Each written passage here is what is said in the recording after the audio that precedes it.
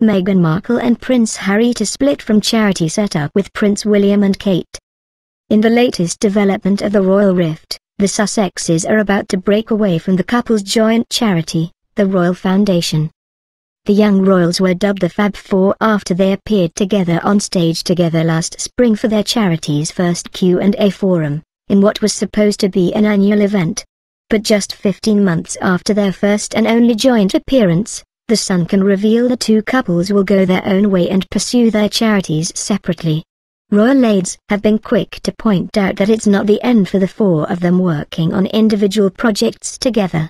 But it's a major blow for the Royal Foundation, which Meghan only officially joined after her wedding last May, which had intended to harness the star power of all four.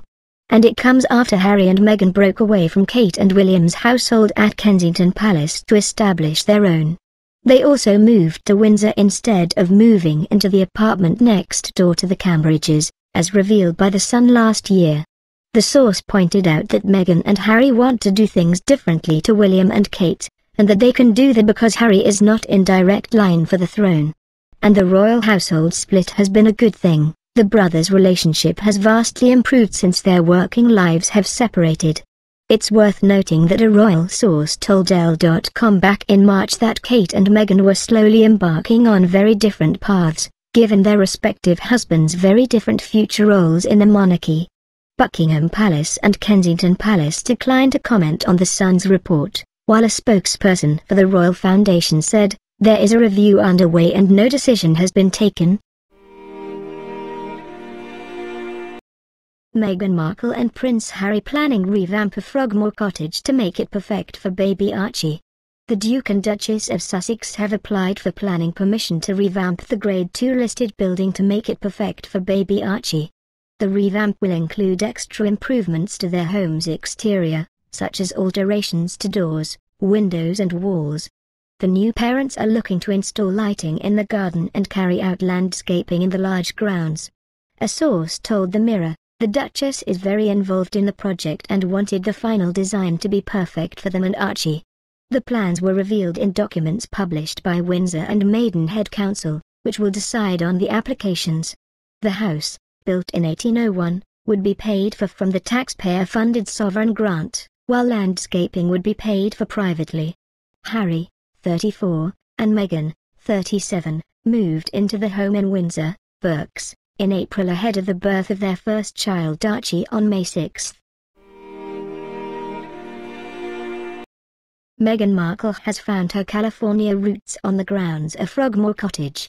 Meghan Markle has reportedly found her California roots on the grounds of the new home she shares with Prince Harry, Frogmore Cottage. People magazine reported that the former actress and star of Suits discovered two towering redwood trees in a lush area of a garden near Frogmore House. Redwood trees are synonymous with Meghan's home state of California. The garden is within walking distance of the couple's cottage. Mother Nature Network reported that redwood trees are generally only found in specific areas of California.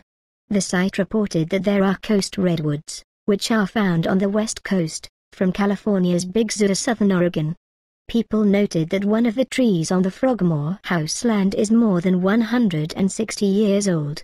The second tree is around 30 years old. Markle left her home state of California and America behind when she accepted Prince Harry's marriage proposal in November 2017. Since that time, Markle has lived in England with Harry. First, the couple lived together at the Prince's cottage on the grounds of Kensington Palace near Harry's brother Prince William, his wife Kate Middleton, and their three children Prince George, Princess Charlotte, and Prince Louis. After the couple married in May 2018, Markle and Prince Harry remained on the property of Kensington Palace as they navigated their first year of marriage in the public eye. The couple announced they were expecting their first child together in October 2018 shortly after they left on a royal visit to Australia. Markle and Prince Harry reportedly planned the move to Frogmore Cottage after learning they were expecting, hoping that the home would allow them privacy for their young family. After months of renovations, the couple moved into their new home in April 2019, just 1 month before welcoming their son Archie Harrison Mountbatten Windsor to the world on May 6. The grounds of Frogmore House and Cottage hold a special place in the collective heart of the couple. It is where they took their official engagement portraits shortly after announcing their intent to wed. Frogmore House is also the place where the duo held a private reception for family and friends the evening of their wedding day, following a more formal reception held at Kensington Palace and hosted by Harry's grandmother, Queen Elizabeth. Prince Harry did the sweetest thing for Meghan Markle at the Queen's garden party Wednesday. Meghan Markle will be on maternity leave for the next couple months, but Prince Harry was thinking of her yesterday when he attended the Queen's garden party at Buckingham Palace and made a special effort to chat with representatives from each of her 4 patronages, according to Hello. The outlet reports the Duke of Sussex played host for Meghan and made sure each charity's guests, whom Meghan invited to the party, were taken care of at the event. Meghan's patronages thus far are SmartWorks, the Mayhew, the National Theatre, and the Association of Commonwealth Universities. The Duchess of Sussex made a visit to each one before going on maternity leave. Sussex Royal, the couple's Instagram account, detailed Harry's meeting with those guests and his own. The Queen's garden parties generally, Sussex Royal wrote, are a means of recognizing guests for the good work they are doing in their communities, a tradition steeped in history and dating back to the 1860s during Queen Victoria's reign. With yesterday's event, the Duke of Sussex met with several guests, including those that he and the Duchess extended a personal invitation to based on their extensive work in the community. His Royal Highness met with a representative of AT African PACS Network, of which he is president, a mental health consultant for Where Invictus Games, and countless others who are leading by example with high-impact cause-driven work, Sussex Royal wrote. The Duke also greeted several representatives of the Duchess' patronages on her behalf, as she is on maternity leave and was unable to attend, the couple's Instagram continued.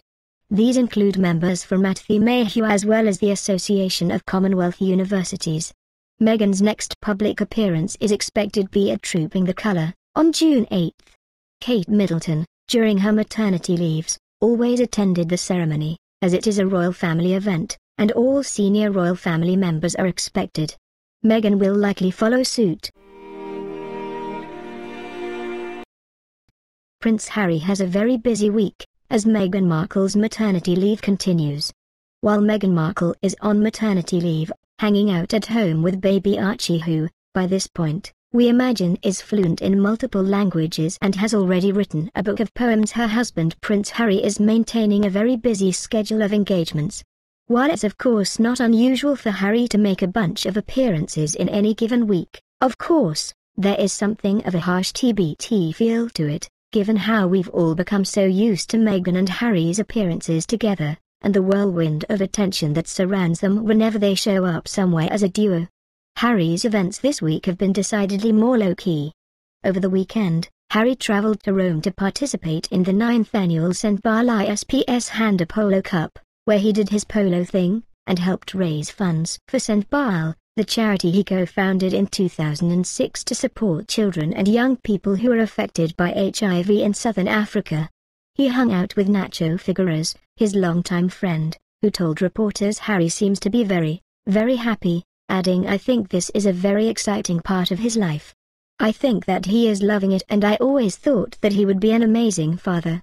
Insert your heart eyes emoji of choice here. Harry then low-key again ! Was spotted boarding a commercial flight back to London, according to an onlooker, per Yahoo Lifestyle. The fellow passenger wrote on Facebook, "As I'm standing there, I look over and see a guy who looks like Prince Harry, and he has a wedding ring on and looks very tired. He politely smiled and said hi when he realized I knew who he was." She provided proof in the form of a photo, which has since been reposted on a fan Instagram. "I tried to get a photo as he got off the plane," she wrote. "I didn't want to harass him and felt bad taking one, but it isn't every day you see him." Very tired as he may have been, Harry got right back to it this week, attending the Queen's garden party on Wednesday, and then, on Thursday, attending the opening match of the ICC Cricket World Cup in London, where he met with young children and gave an inspirational speech about the legacy of the tournament. That's all well and good, But the real excitement came when he chatted with his adorable mini-me, as people described him.